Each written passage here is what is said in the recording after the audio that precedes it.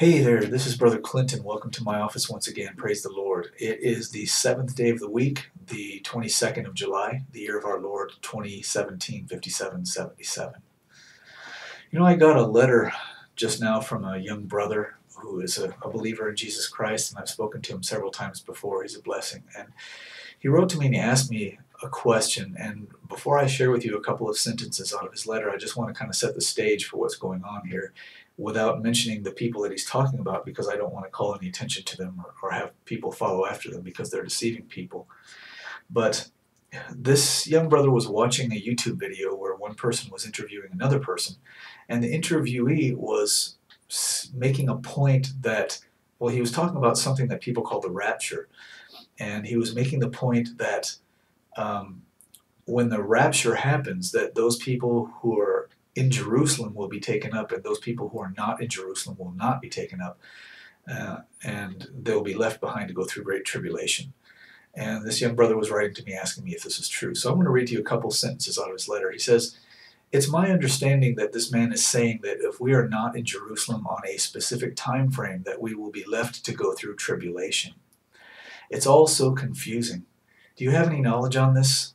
It's interesting because he makes good points, but I can't figure out what happens in the end times." And then he says, "Thanks so much. Hope you are well." And thank you for those well wishes, little brother. Here's the thing. There are so many teachings in so-called Christian circles today. I call them smoke screens, and they are there for the purpose of causing deception and confusion. And, when I was first coming up in the Lord, it was books. Everybody had this book and that book by this author and that author. I'm talking about in Christian circles. And, people would come to me all the time, "You got to read this book. Man, you got to read this book. God revealed to me so much through this book." But I came to find out through process of time that most of the time when people said God revealed something to me by this book, it wasn't God that revealed anything to them. It was the tactics, the deceptive tactics of the author that caused them to be persuaded of a certain thing, which was in fact error. Okay, because God doesn't reveal error to his people. God reveals the truth to his people, and God reveals the truth to his people when we read his word and seek him in prayer, and when we obey his word, of course, because a good understanding have all they that do his commandments. And those that read the word of God and do not obey the word of God bring deception and blindness upon their own selves. Having said that, there was a time a long time ago, maybe, 20 years ago, when there was a dissension in religious circles that I was in. I won't call it the church because there are many different denominations around, and people with different, denominational backgrounds and opinions and such like that. But there were several opinions going around about the thing that is called the rapture. And some people were saying it was before the Great Tribulation. Some people were saying it was going to be after the Great Tribulation. And some people say it would be in the middle of the Great Tribulation. The people that argue about pre-trib, post-trib, and mid-trib. And I'm not any one of those people. I don't argue about any one of those things. But having said that, when I was in the midst of that, and having been in the Lord maybe 2 years, 3 years, 4 years, something like that, having read through the Bible, maybe 5 or 10 times completely, those things were very confusing to me. And so I made a decision. I made the only thing that I could consider to be a wise decision concerning that issue. I decided concretely to withdraw myself from all those people, from all those opinions, from all those books, from all those radio sermons, from everybody's opinion, and I decided to go into my room with my Bible and nothing else and search the scriptures. Okay? And I did that for, I don't remember now how many days it was, maybe 3, 4, 5 days, or it didn't take long, searching the scriptures, because I already knew the scriptures. I mean, I'd already read through the Bible many times, so I knew pretty much, what parts of the Bible were talking about that kind of thing. And I searched the scriptures, and I came to a concrete, definite conclusion. I got my answer from God.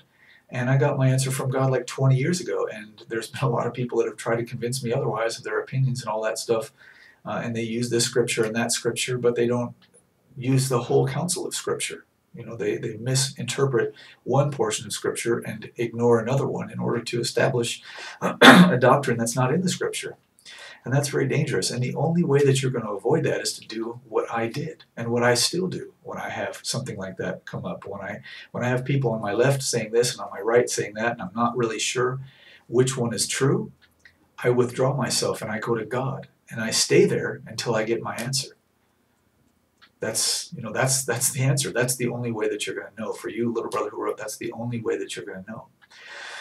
There are a plethora and a multitude of people, especially on YouTube, who are preaching and teaching lies, and most of them don't know that they're lying. Maybe some of them do, but I tend to believe that most of them don't. They've just been deceived, and so they're deceiving others. And these people that were on this YouTube channel telling people with a straight face that when Jesus Christ comes for his people to catch them up into the clouds to meet him in the air, that only the ones that are in Jerusalem at that time are going to be taken up and the rest shall be left to go through great tribulation. That's just perfectly ridiculous. That's just perfectly ridiculous. And I answered this brother with one verse of the scripture, and I'm going to show it to you just to make an example of this one particular thing. It's written in 1 Thessalonians chapter 4, verse 17. And it says, "Then we which are alive and remain shall be caught up together with them in the clouds to meet the Lord in the air, and so shall we ever be with the Lord." All right? Now, it's perfectly simple. Then we which are alive and remain, we is referring to Paul himself and the people that he was writing to, which was the church of Jesus Christ in Thessalonica. Okay? It wasn't the church in Jerusalem. It was the church in Thessalonica. Okay? And he said to them, "Then we which are alive and remain shall be caught up together with them," them meaning those who had already fallen asleep in Jesus Christ, "in the clouds to meet the Lord in the air, and so shall we ever be with the Lord." And then he said, "Wherefore comfort one another with these words." Nowhere in the Bible does it say anything about us having to go to Jerusalem in order to be caught up to meet the Lord in the air. That's perfectly ridiculous. And the people that are preaching such things are deceived, and they're deceiving other people because the people that they're deceiving don't know the scripture.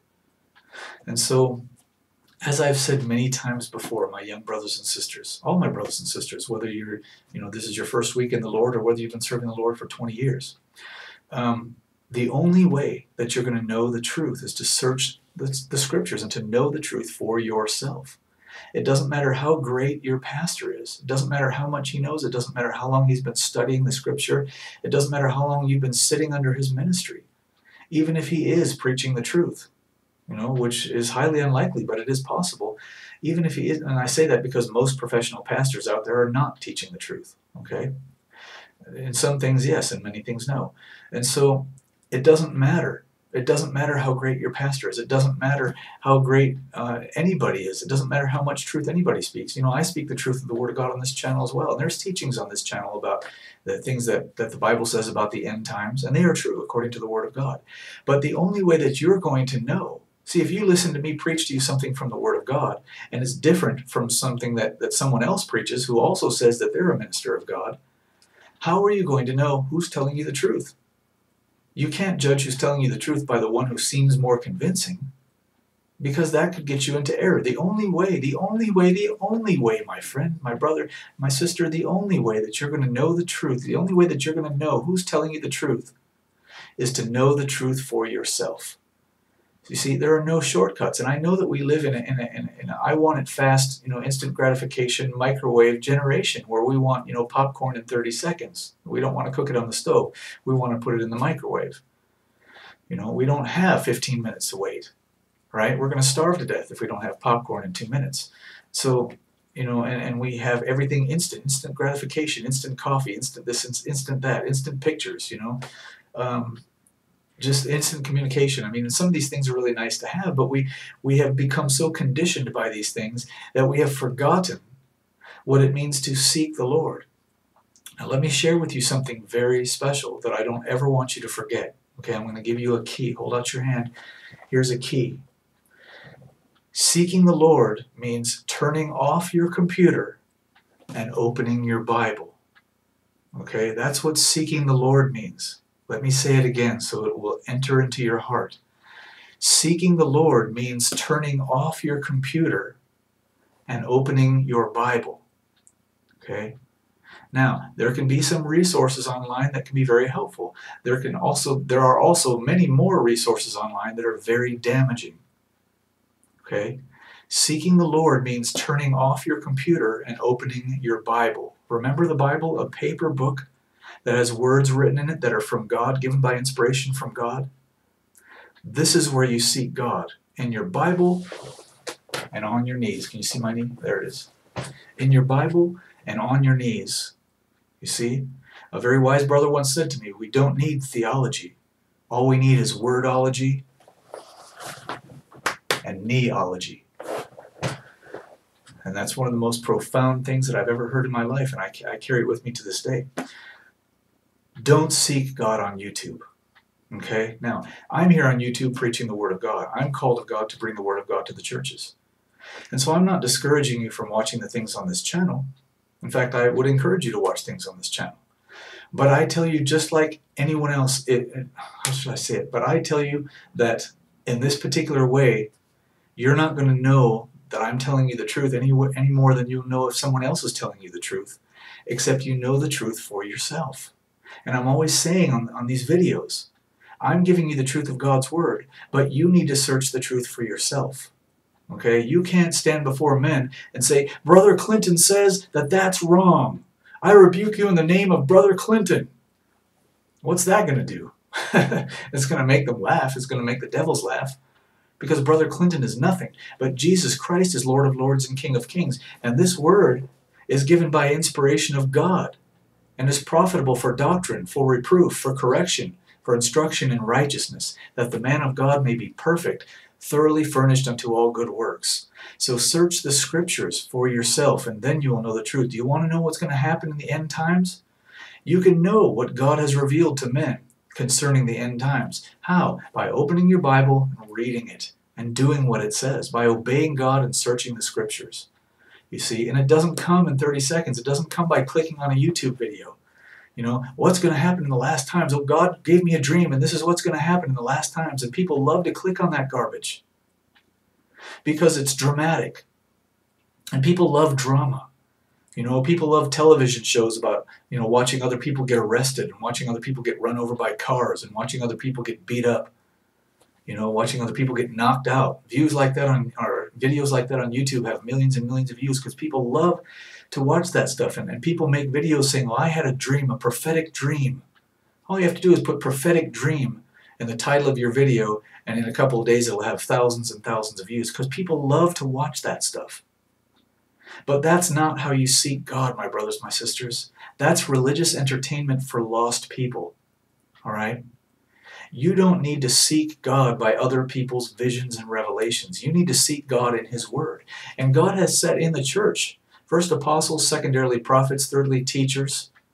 Okay? God has put teachers and pastors and ministers in the church to teach the people for the edifying of the body of Christ until we all come together in the fullness of the knowledge of God. But everybody who says that they're called of God to be a pastor or a teacher is not necessarily so. And the only way that you're going to know which men are men of God, called of God, and which men are wolves in sheep's clothing, or just some fools that, you know, and just enjoy hearing themselves speak, and so they created their own television channel on YouTube because it's free. The only way that you're going to know the difference, my friend, my brother, my sister, is by searching the Scriptures. How many times have I said this in this short video of 13 minutes and 50 seconds? And I need to keep drilling this into you because it's the only way. You know, a lot of you write to me and you ask me questions because you know that I understand things that are related to the Scripture. And I praise God for that. I praise God for this ministry and that He has enabled me to labor in the Word and in doctrine. But how do I know these things? Do I know these things because I'm any better than you? No. No. Do I know these things because God loves me more than He loves you? No, of course not. How do I know these things? Because I've spent time in the Scripture. Because I've opened the Word of God, turned off my computer, opened the Word of God, and spent time with God and His Word. You know, and the things, most of the things that I know, I learned from God before I ever even knew how to operate a computer. You know, back in the 90s and the 2000s. But this is the point of this video. Okay, the only way that you're going to know what's going to happen in the end times, as far as what those things that God has revealed, is by searching the scriptures. You're not going to find it by searching YouTube. Okay, so I'm going to say it for you one more time. This is how you seek the Lord. Turn off your computer and open your Bible. That's how you seek the Lord. And that's the point of this message. May it be a blessing to those of you who have ears to hear. In Jesus' name, amen.